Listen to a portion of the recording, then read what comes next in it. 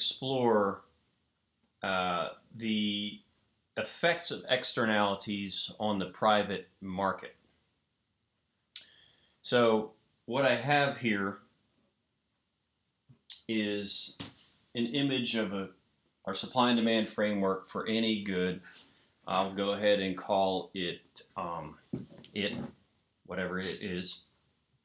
And I'm going to get us to a point where we can explain what's going on in your textbook with what's called the social cost curve. But before I jump right into that market, I want to go back to our compact discs, our CDs, and I want to ask a stupid question.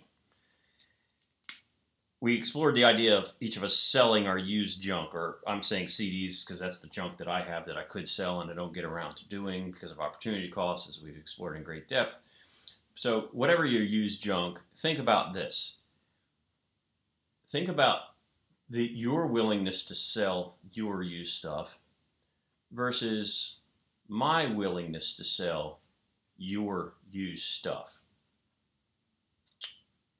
So if I were to model what you're thinking about using the red marker, distinct from the orange one there,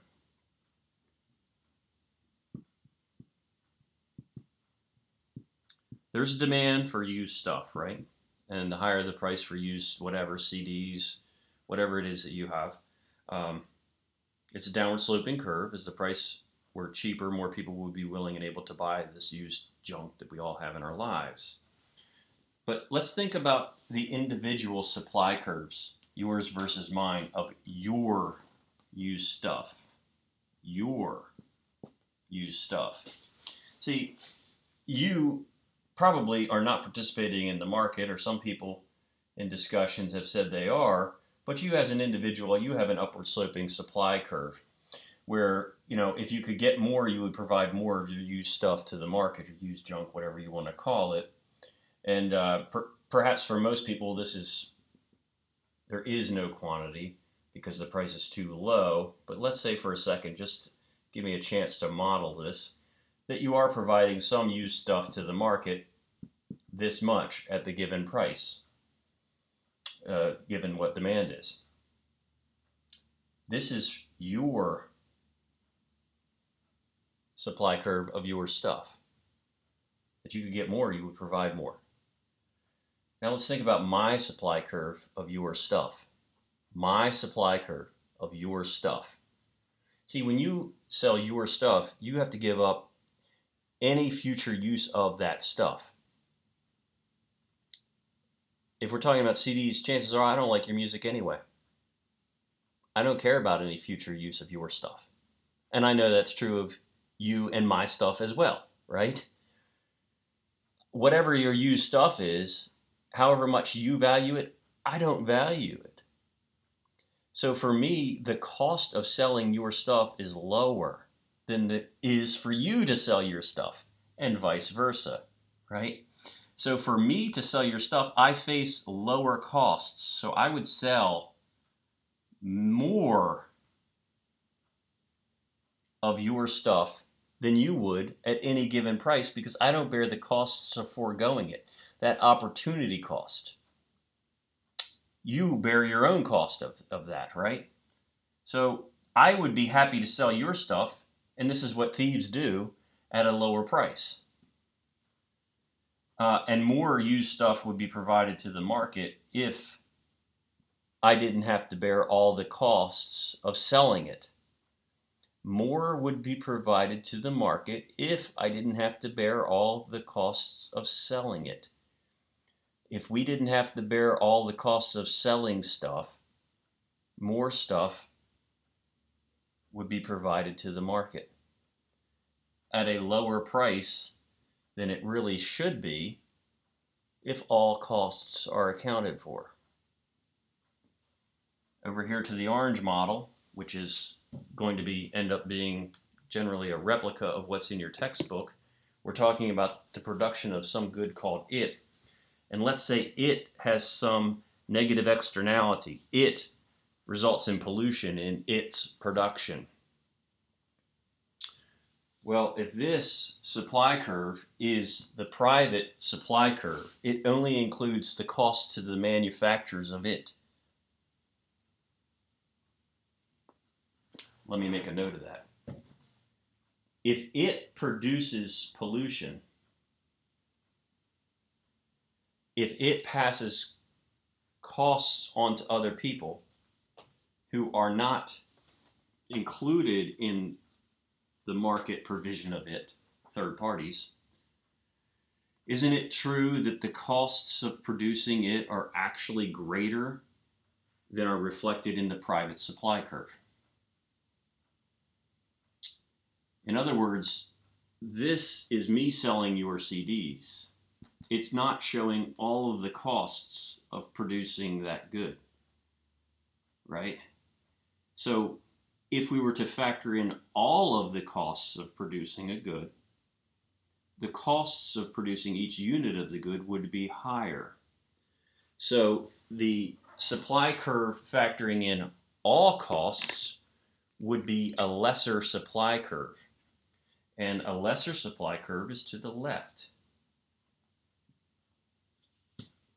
And so this is our social cost curve.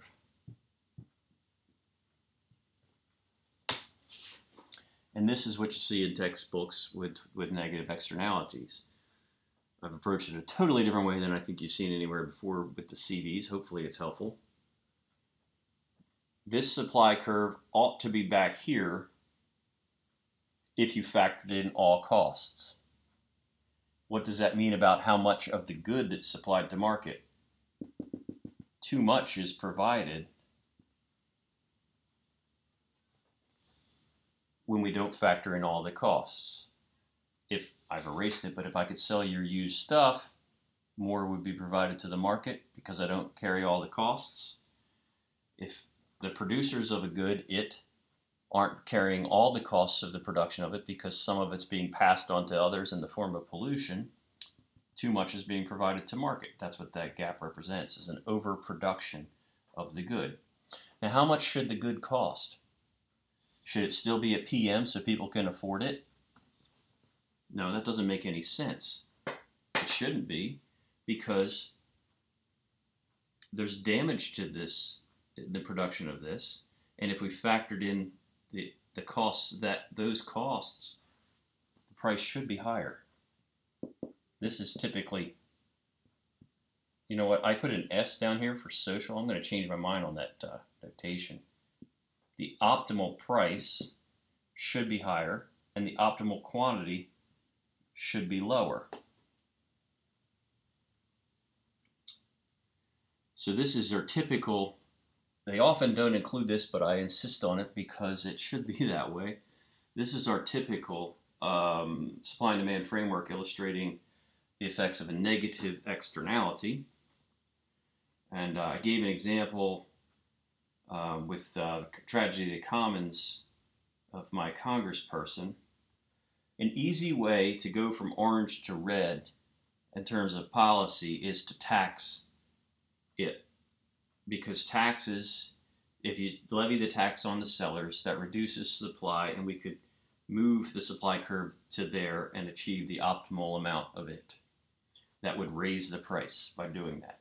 So when people say taxes raise prices, that would be exactly the idea, because that reduces the quantity demanded to achieve the optimal level.